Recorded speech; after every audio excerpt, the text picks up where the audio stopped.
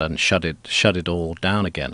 I mean, I know you're not big into supernatural issues, but when I look at all of this, I have to say the Gnostics, who if I simplify the Gnostic ideas, we know about Gnostic ideas because a batch of texts were found buried at a place called Nag Hammadi in Upper Egypt, near the Temple of Dendera in Upper Egypt, and they've been buried for 1,600 years, and they were found in 1945, and they contain a complete corpus of ideas of a people who call themselves the Gnostics, and they see a dark force at work in the universe, which is seeking to snuff out the divine spark in humanity, and it's a supernatural force. And what they say is that the entity who we've been taught for the last 2,000 plus years to believe is God, the God of Abraham, who may be called Yahweh or who may be called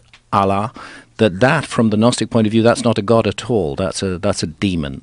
That's a lower level supernatural who's got this huge inflated ego, who wants to be praised and worshipped, who's constantly urging his followers on to acts of violence and war.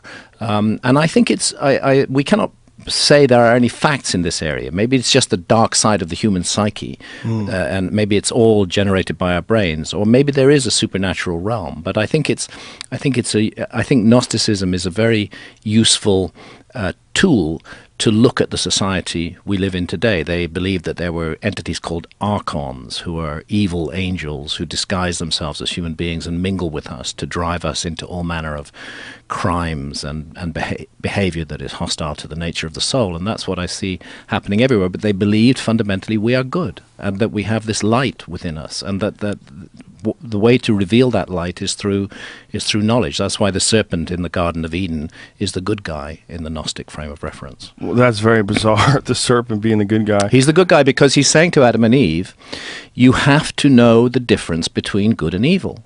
You can't just be these thoughtless meat creatures, who are wandering around in a happy daze in the garden. If you're going to grow and develop, you have to make choices between good and evil. And it's the tree of knowledge of good and evil that the serpent introduces Adam and Eve to, and says you need to eat from that. And actually, I would say this is true. We do need to. We are defined by our choices. It's through our choices that we grow. And if we're ignorant of the context, how can we hope to grow? Yeah, and the stories of like Adam and Eve and all that stuff, it's allegorical, right? I mean, it's supposed to be there's an allegory to. There's certainly an allegory.